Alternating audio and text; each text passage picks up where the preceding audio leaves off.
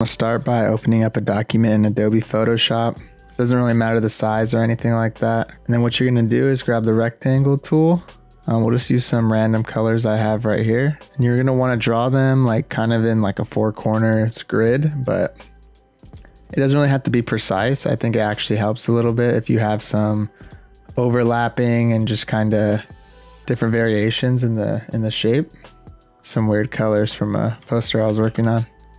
All right, let's grab new layer,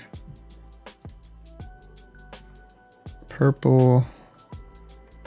All right, let's just grab one more color similar to one of these. Let's do this, have that in the corner.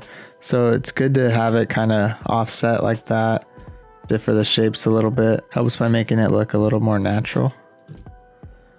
All right, now what you're gonna do here is group all of these, and I'm just gonna create a Command J to create a duplicate and then convert it to a smart object. You have to do that so you can apply the filters. Now we go to Filter, Blur, Gaussian Blur. All right. So see, you wanna blur it till you kind of get that gradient starting to appear. I like something like that. And then the final step is to go to Filter, Noise, Add Noise. And this is kind of up to preference if you want it heavy like that. But depending on your document size, this is like a 1080 by 1350.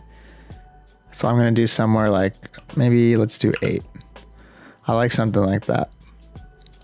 All right, and then you can just save this out, and it's good to use the hue and saturation so you can kind of change these up, see what you're working with, mess with the slider, and that helps for creating a lot of different variations and things. So thank you. That's a super easy method for creating a noisy gradient in Photoshop. If you like this video, please like, comment, subscribe. Really appreciate it. Check the description for all the links to the Discord, Patreon, and all that stuff. See you next time.